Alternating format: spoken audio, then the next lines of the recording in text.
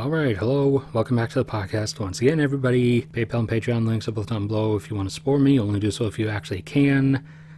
So, more unintelligent, unadvisable decisions on the part of some governments.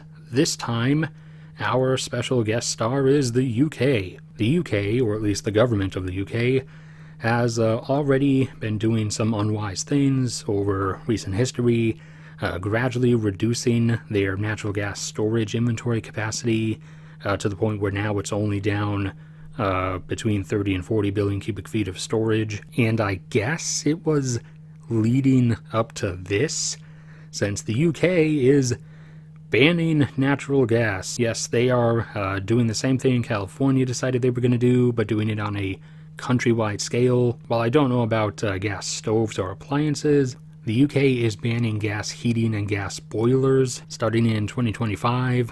No buildings or homes can be constructed with them, and I believe they did allow for buildings or homes that currently use them to keep using them until 2040, but I'm not sure. This is obviously part of their green transition efforts. Granted, gas heating is a really tiny, minuscule part of emissions.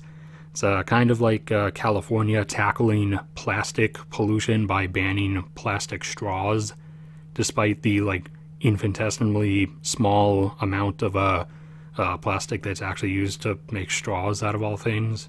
But regardless, that's what the UK is doing, which is overall, like a number of other things, not a wise decision, as they're switching, as they want everybody to switch over to electric heating, just like electric transport and electric everything, which regardless of the system, regardless of what the one thing is, in this case it's all electric everything.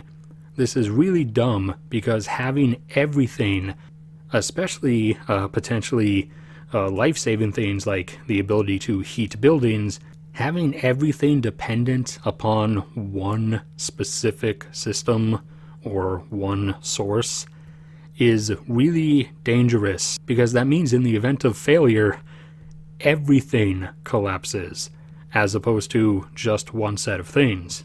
The diversity of systems tends to work out for the better. Like, for example, back when I was a kid, we lived in Massachusetts on Cape Cod, and this one winter in the early 2000s, the power failed across the whole area, and it was in the middle of severe cold and snowstorms.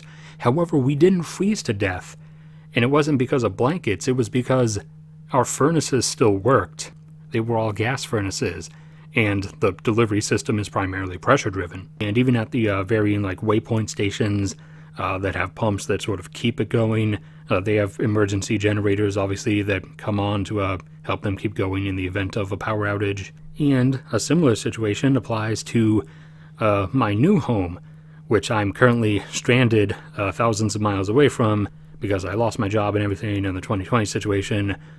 So I'm currently stuck back living with family again, stranded away from home. So if anybody does donate through PayPal or Patreon or anything, just know that you're not donating to my Ferrari fund or anything. You're donating to my "Can I please go home now" fund.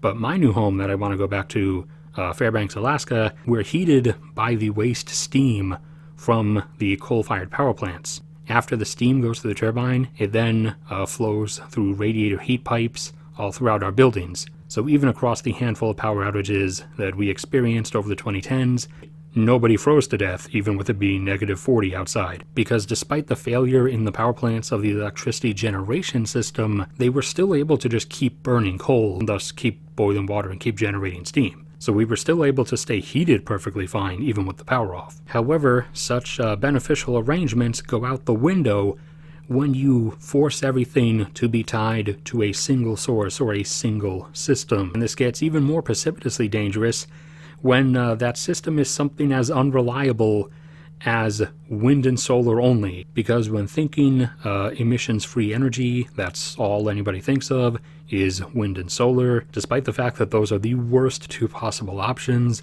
for quite a number of reasons, a number of which you can find in a different video I did called The Green New Deal, The Math Doesn't Work, or something like that. I'll put a link to it.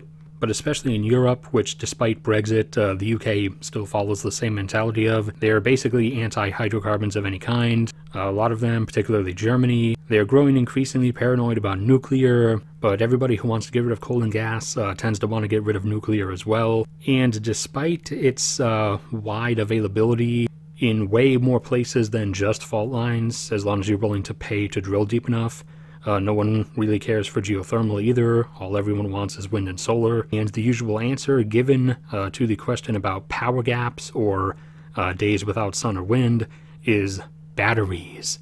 Grid-scale batteries, which are not going to work because, like explained in the Green New Deal video, there's not enough of the critical materials to allow for them, and the renewable energy generation systems, and a global fleet of electric vehicles. You can't have all three, even really two of them. You can have like 1 3/4 of them, maybe, if you're like willing to mine enough for it. But most green energy transition advocates aren't really in favor of mining either, so it's not really gonna go all that well. Alright, that's it for this one. That's the path the UK is going down. Thank you everybody for sticking around and listening. Like if you enjoyed, subscribe if you haven't already. As usual, there's dozens, hundreds of other things you can watch or listen to on the channel if you want. You can support me through PayPal or Patreon. Only do so if you actually can, though. May God bless and protect you all, and I will see you all around next time.